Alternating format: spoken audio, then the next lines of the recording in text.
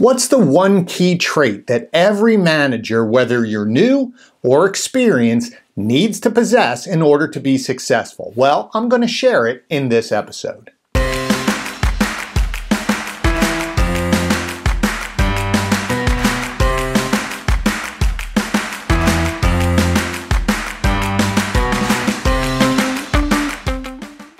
Hi, and welcome to another episode of You're in Charge, Now What? I'm your host, Glenn Pasch, and the goal of this channel is to help those of you that now find yourself in charge of a team, a division, a project, or even a business, build the skills necessary to lead high-performing teams.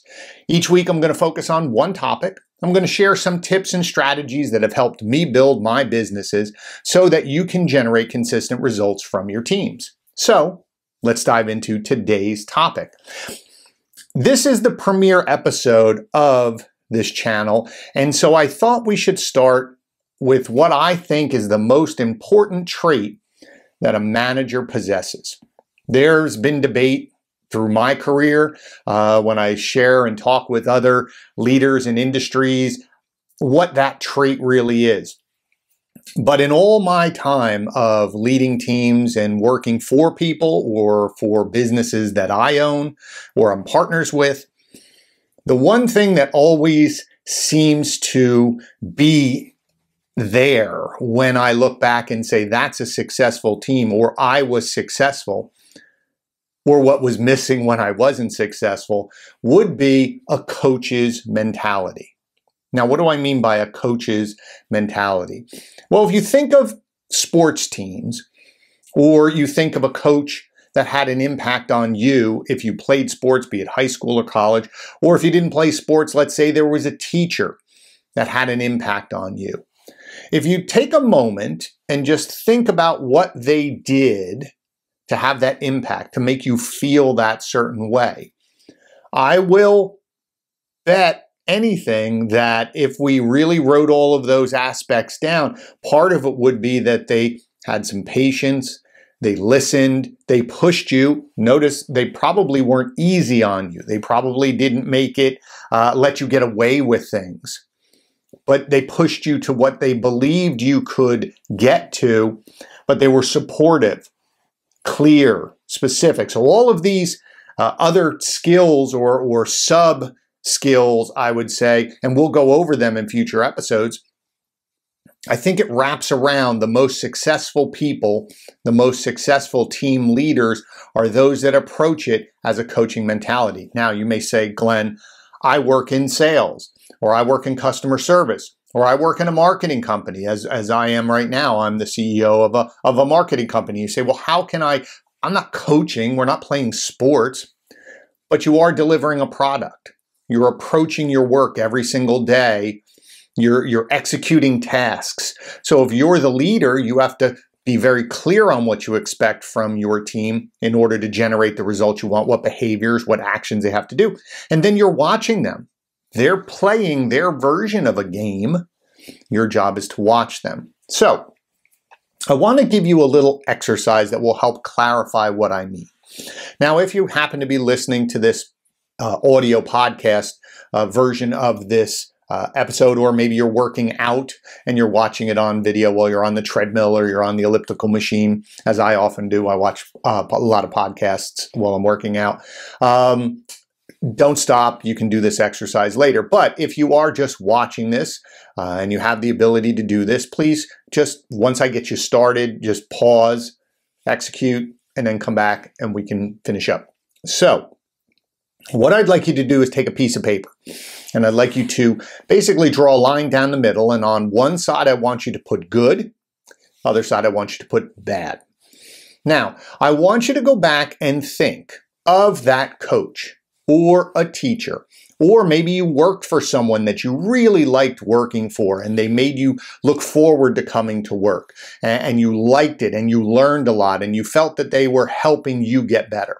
I want you to write down all of the things that they did, not what they said. What did they do? What did they do to make you feel that way? That's why they resonated with you. That's why they connected with you, because they did. Their actions had an impact on you and you felt it and it created an emotion in you, and that's why you connected with that leader, that coach. So again, think about what they did. Think about when you say coach, where were they when you were practicing? They were watching you from the sidelines. Maybe they were out there right next to you. Maybe your coach, I worked in kitchens for a long time, and there was a gentleman who was a great mentor to me. He would watch me as I'm cooking, or he would watch me as I'm out bartending or waiting tables or organizing. He was constantly watching and giving me tips, so he was always involved in what I was doing. So as you write these things down, pause this, go down, write these things down. I want you to think again of actions. Now, once you've completed that on the bad side, you might know where I'm going. I want you to think of all of the coaches, teachers, people you worked for, people you worked with, who had a different impact on you. You didn't like going to that job, but you had to. You didn't like going to that class, but you had to. Or you were playing and you just didn't connect with a coach. Again, what did they do? Actions cause results. So it's not about words. It's not about what they're saying, because a lot of times poor managers or people who are not great leaders say one thing and do another thing, and it's confusing to the team. So I want you to write down. Now, this list may come faster, easier, and maybe longer than the good list, but that's okay. I want you to write those down again. Pause this, or if you're driving or you're listening, just think about a couple people. Think about things that they did so it resonates in your mind. Now, once we have this list, I want you to look at it. Now, either you're new going into leading a team or running the project or taking over a business, or you're experienced. Either way, I want you to look at the bad list. And I want you to say to yourself, do you ever do any of those? You may not realize you're doing it, or maybe not exactly, but it could be a version of that. Maybe what bothered you from one of your previous managers were they never listened to you. They would always blow off or discount your feedback, or they never took responsibility. It was always our fault when we lost and their success, not ours. Maybe there's things that you're doing or saying, or some of your actions that maybe not exactly that. Maybe there's a version of that. I want you to be aware of that, because we need to change that behavior. The key is, if it bothered you, it's going to bother your team. You're no different than your team. I know we like to think we are now that we're managers or we're leaders. We're different. You have different skills right now. You have a different role to play. But if it bothered you, it's going to bother your team. Now, so look through that. Now, on the flip side, look at the good list and say to yourself, how many of these do I do? Or if I'm not doing any of these or some of these, what could I do to implement some of these into my interactions with my team? Maybe that coach explained things very clearly to me. Maybe this coach or this teacher demonstrated things for me so that I could see what they wanted me to do.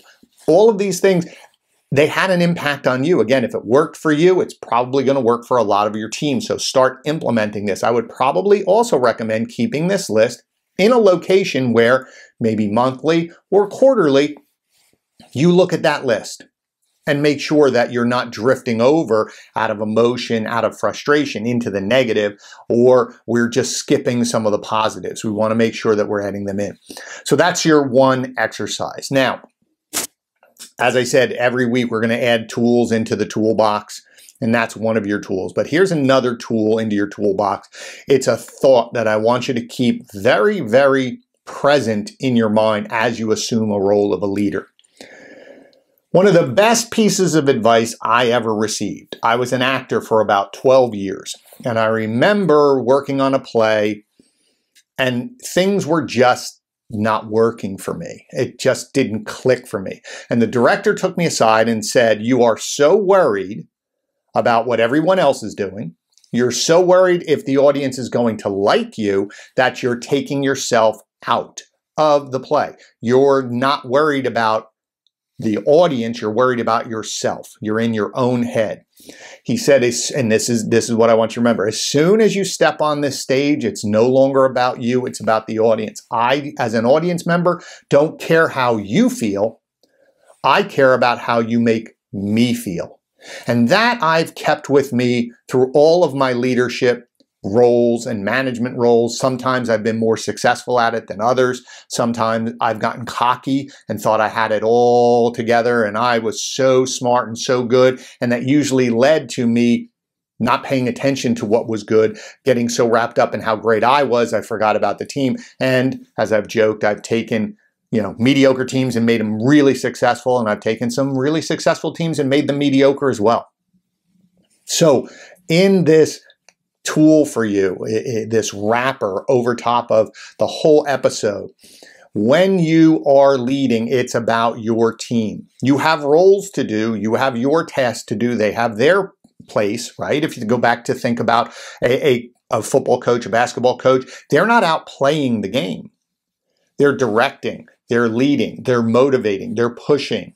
They're setting the example of what they expect from their team, but they're not out doing it. So the same thing for you. It's not about you. You have your role. It's about your team, being there to coach them, being there to make sure they're effective, making sure they're executing on their tasks in order to generate results.